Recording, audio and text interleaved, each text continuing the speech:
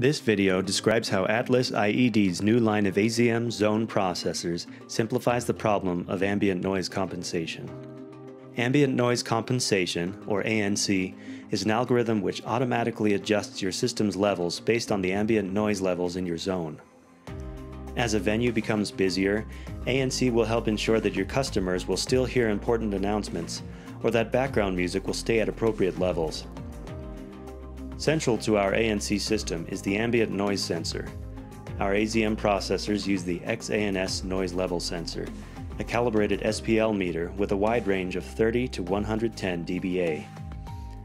Each processor supports up to 8 of these sensors, which are easily connected and assignable to a zone for ANC processing. Multiple sensors are also supported per zone.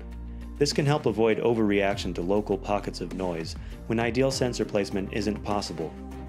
Because ANC is a dynamic algorithm which responds to changes in the environment, it has traditionally required very careful installation and calibration in order to perform as expected.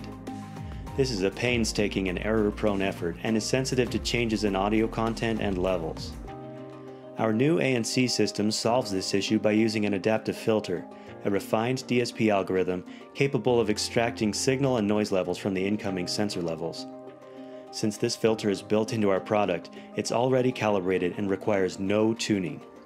This advanced filter can provide accurate ambient noise level estimates even while system audio is playing.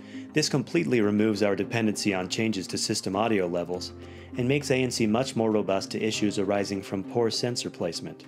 Even without sensor calibration, ANC needs to know how to respond to changing noise levels. We'll refer to this process as gain calibration. At first, the solution seems simple: increase gain proportional to the ambient noise levels. But the problem is more subtle than it seems. At some noise levels, ANC should increase gain proportionally to the noise. But at some point, the customers start to raise their voices to compete with the rising levels, and ANC should stop increasing the gains. On the other extreme, we don't want ANC to drastically reduce the gains when only a few quiet customers remain in the zone.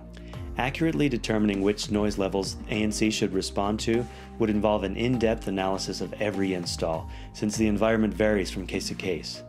This makes the task formidable and time-consuming.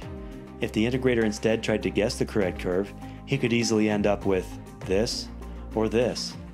These curves will not do what the customer expects. Instead of trying to guess the correct curve, one common approach is to compromise by reducing the slope of ANC's gain curve and applying the curve to the entire noise range. It kind of works everywhere, but also doesn't really do what's expected anywhere.